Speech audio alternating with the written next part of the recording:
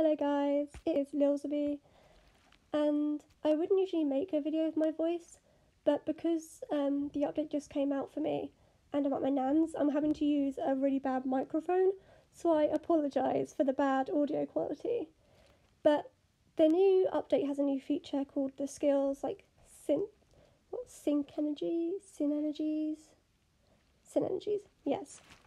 And it gives a bonus to everything else. So I'm only going through this now because it's a very new feature, and it was actually quite confusing at first until I looked at this, what Blue was saying, and then read through.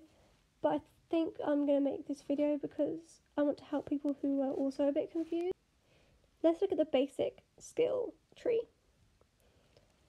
When you unlock Double Claw, it will add a damage increase to Overhead Triple Claw, for example, which is selected here. And once you unlock Overhead Triple Claw, you get a bonus for lifesteal from it, so you get a 30% extra damage. This then leads to the Vampiric Overhead Claw, which gets a bonus from Double Claw, lifesteal, and Overhead Triple Claw. So, which is crazy actually. And it's really good because when you max a level of a skill, you then have something else to do. You then go back and max all the other younger baby skills that you had beforehand to make it the strongest it possibly can be. So basically you have a base skill, you unlock it and upgrade it, and that in turn will then boost the next skill, and that skill will boost that next skill, and so on. This is exactly the same for the auras. Critical boost gets a boost from speed boost. Then damage boost gets a boost from critical boost. Battle orders gets a boost from critical boost and a cooldown reduction from damage boost, which is quite good because it's very, very, very long cooldown. 85 seconds is ridiculous. I'd like to point out as well that Rage, much like the Vampiric Overhead Claw, gets 3 of the skills bonusing it. So you got critical boost, damage boost, and battle orders that boost this skill. Special is exactly the same. The special skill tree works the exact same way. So you have Meteor being boosted by Fire Nova, then Fire Breath being boosted by Meteors, and then Fiery Ring being boosted by all 3. With totems, it is a little different. So all the traps add together to get an extra boost, rather than it just being one and then the next one and the next one. It's all of them together. Swamp is bonus by roots. Roots is bonus by swamps. And then the heal totem is boosted by both shield and the roots. And then the shield totem is just boosted by life generation, and it reduces the cooldown, which is pretty good.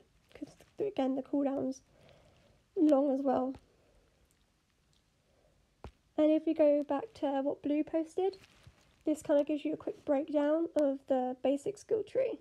So as you can see, Double Claw boosts Overhead Triple Claw, which in turn boosts Lifesteal, which in turn boosts Vampiric Claw, and all 3 of those boost the Vampiric Overhead Claw. So it is good because I remember first starting out my account and only unlocking skills that I've never really used. I don't know why I did, but I think it was just a spur of the moment, you just start unlocking and upgrading random skills. I seemed to do that quite a lot when I was a pup. I say when I was a pup, when I had a very small account.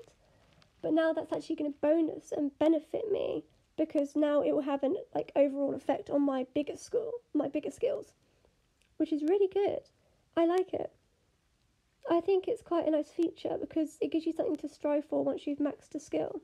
Because if I max lifesteal, I'm not just finished because I can quite easily go back and then max Overhead Triple Claw and Double Claw, and that way I get the ultimate boost on lifesteal. And then if I wanted to, I could then move on to the Vampiric Overhead Claw.